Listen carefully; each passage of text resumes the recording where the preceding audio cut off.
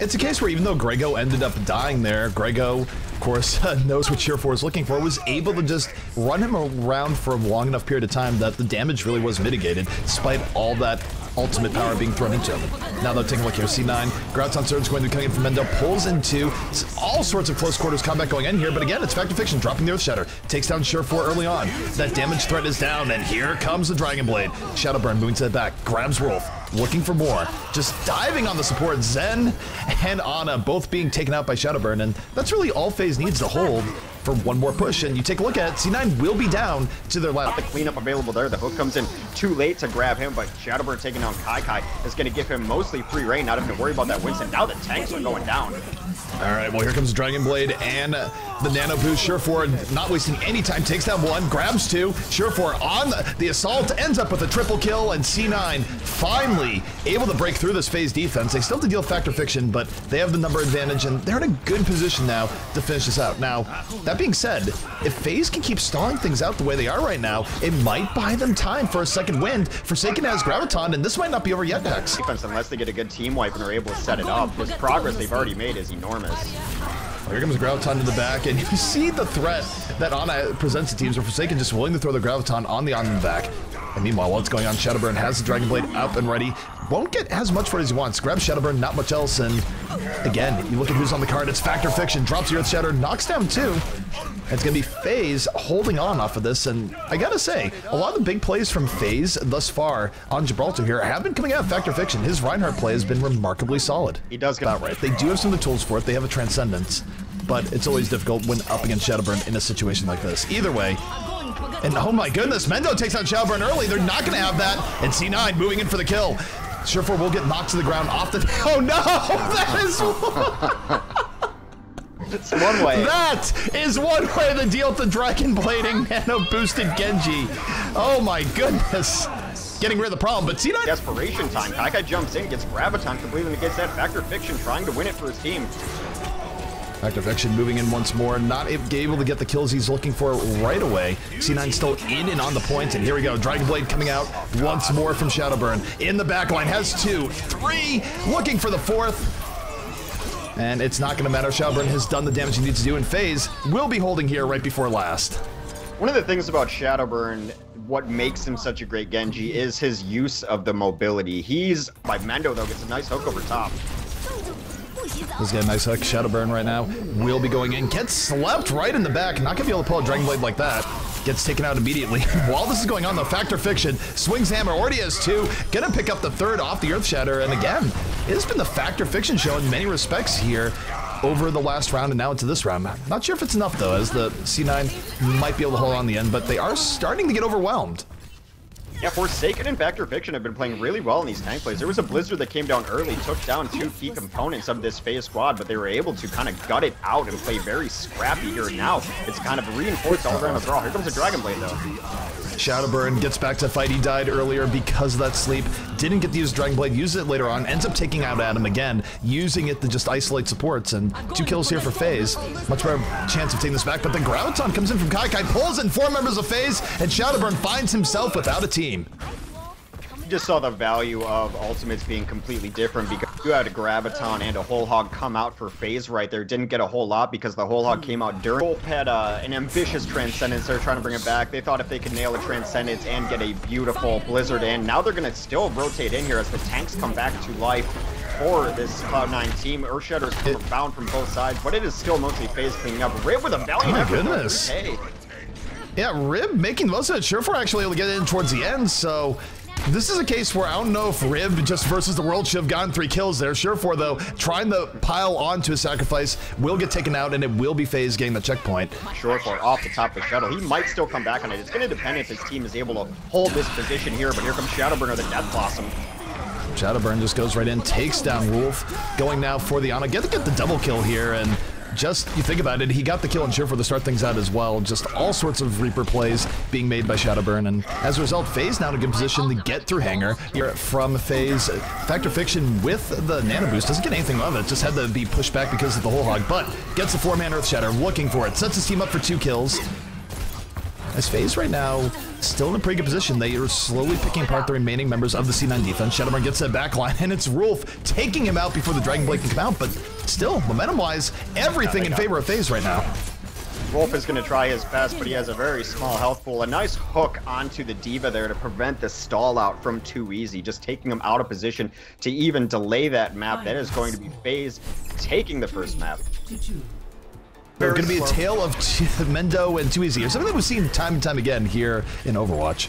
Beautiful hook takes some Shadowburn, but he does get a really nice shield from Forsaken, who's been clutch on his allied shields throughout the last couple of days. Another hook from Mendo onto Too Easy is not going to find any purchase, as Factor Fiction is the first to die here.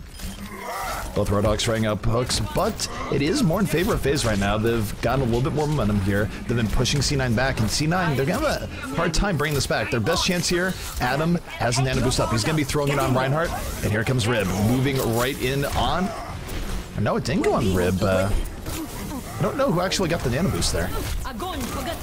Well, he was definitely aiming for it. Shadowburn gets it from the other side. He gets knocked down immediately. Does completely negates all the effects of it, but the fear of a Shadowburn on a boosted Reaper is real. They do throw in the Blizzard late here. This should be FaZe all, but it's over. But the crying now as Mendo's in. Wolfa's going to try to come in and delay, but might get hooked out here. And that will be FaZe taking the first point relatively quickly here against C9. And here comes Graviton coming out here from Forsaken. Gonna get two members of C9 in it to start things out. C9 thrown a little bit back, and Shadowburn not wasting any time. Nano boosted right in with the Death Blossom. Got 0 kills off of the start things out. Finally does find Kai as C9 having conceded a lot of space here to FaZe, and FaZe will be picking up the picks they need in the end. So far, this fair has been rather ineffective, and it's hard to do when your team is already losing heroes, so that he does dodge the hook. They are taking the high ground. There it goes. There's some effectiveness. It's Short for Mendo and Wolf. We were monitoring the problem. But taking a look here at the top, FaZe, 4 ultimates in their ult bank right now. Forsaken holding on to that Graviton, and Shadowburn go open things up here at the Deadeye. But while that goes on, Raucous falls, so both teams down to support. It's going to be 5v5.